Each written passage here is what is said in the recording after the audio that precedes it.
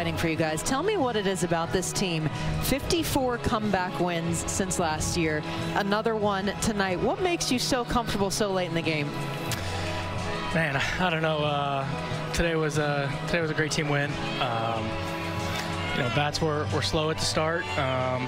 The starter was good, and we just kept chugging along. Started getting a couple hits in a row, and it was really good. You had some great plays against the monster yesterday. You go inside. I sensed it. I knew it was coming. I felt it. I felt him coming. He's just returning the love. It's whatever. What was the question? I got you.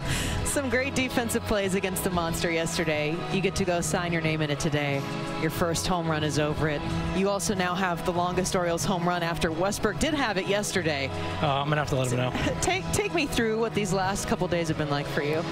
Yeah, they've been awesome.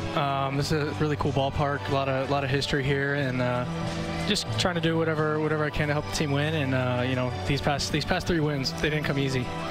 Really proud of our guys that we have in the clubhouse, and pitching was great, and we're ready to keep it moving. 6th run, 10th inning. Not easy at all to do here. What does this mean for this offense just to get back on track before you head home back to Birdland again? Yeah, I think it means everything. You know, like I said, the offense was a little slow. Start today, being able to finish strong, go straight into a game tomorrow. You know, it's gonna be fun. Hopefully, we can continue to put together quality at bats and keep it going, moving the train to the next person. That certainly seems like that 1 through 9 finally found it tonight. Congratulations. Go dry off and get warm. Will do. Thank you, man.